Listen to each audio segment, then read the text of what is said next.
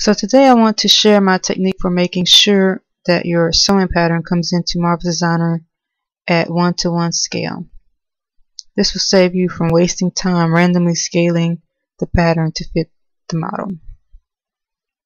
To start off, this tutorial assumes you are using a sewing pattern that fits the avatar's dimensions. You can find the dimensions for the default Marvelous Designer avatar on their website. You can find links in the description for this video or the accompanying thread to those dimensions. Also, this method only works with sewing patterns that are to scale. So if you make your own real world patterns or buy sewing patterns, you should be good to go. As a side note, I found that size 4 and 6 and medium patterns fit the default avatar pretty decently and need only small alterations. Okay, so I'm going to start off by using Gimp. I'm using Gimp instead of Photoshop for this because Gimp has more tools that operate in millimeters natively.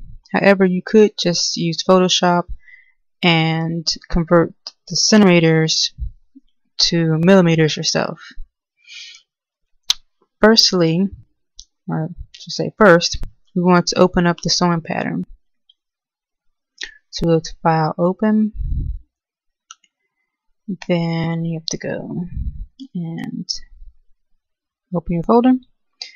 And so I'm going to open up this pattern I made in PDF format. Now you want to first change the resolution 72. Click here to get this to show up properly. Then I'm going to change over to millimeters and hit import.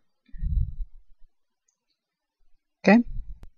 Now I just want to go up to image, scale image, and change all of these to millimeters. Okay. Then I'm going to hit scale. At this point, I'm going to save this out. I'm going to save over my other one.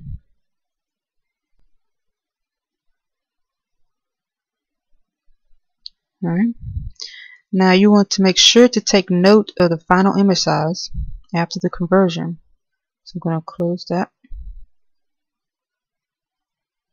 Reopen it. So it'll do its conversion thing. So reopen my JPEG I just saved. And then I'm going to go up here to image, image properties, and look at the final print size. Okay. And this is the number you're going to use inside of Marvelous Designer. So I'll take note of that.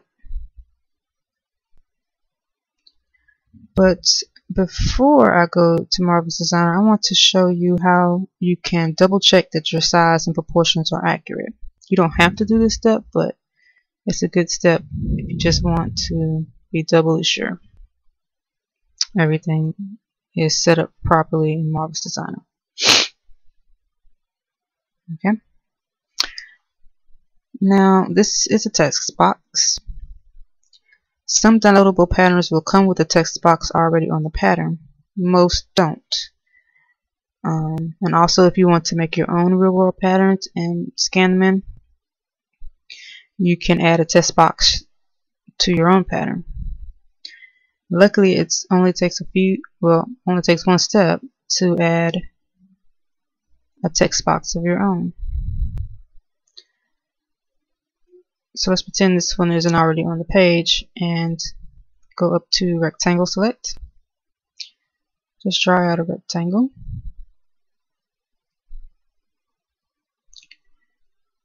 And go down to size and push millimeter.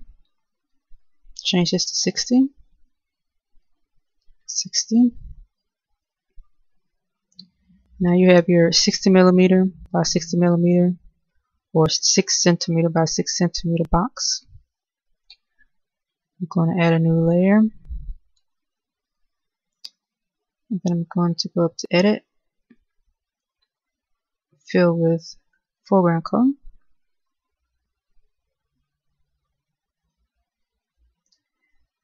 And if you want to, you can add text to your box as well, just so if you open it later and you don't remember what size you used, it'll be a reminder. And you can easily add text by just clicking this tool, typing in your text. You can center it. You can make the font bigger. You can change the size of the font. Change which type of font you're using, if you like.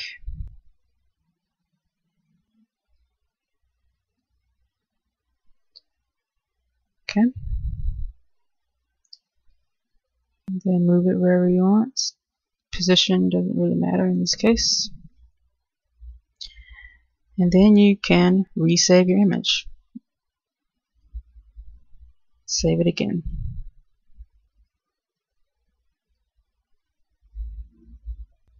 Alright. At this point, we're going to open up Marvelous Designer because we're finished with Gimp. Now, inside Marvelous Designer, we're going to make a rectangular box like always. By clicking the tool and left clicking. Now you want to put in your image size that you looked at before. Mine was 693.93. 693.93.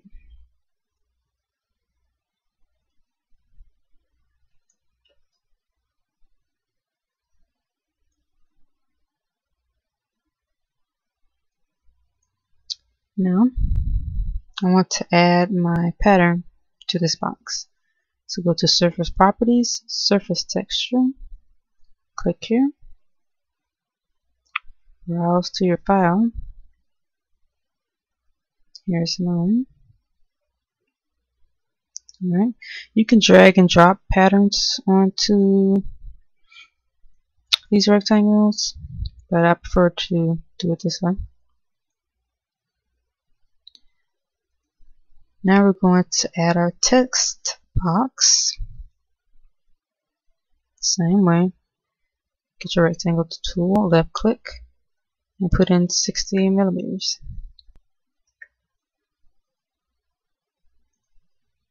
Now you should be able to line it up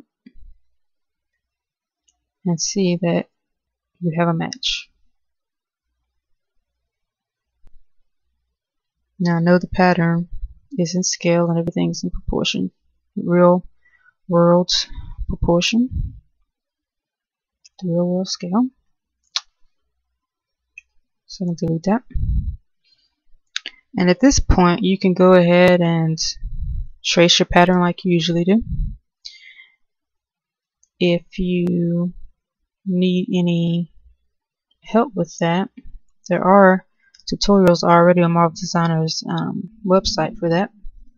But if you want me to make a tutorial specifically for that, let me know.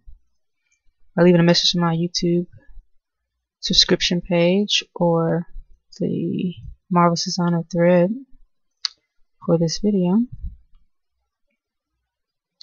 We can look into that. But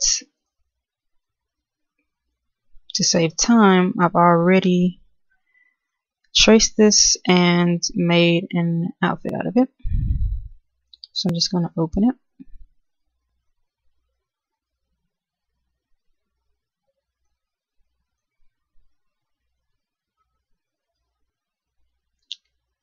Now this is the completed pattern. Sewn together. The top came together without the need for any random scaling or alterations. This was a medium size pattern real world pattern, by the way.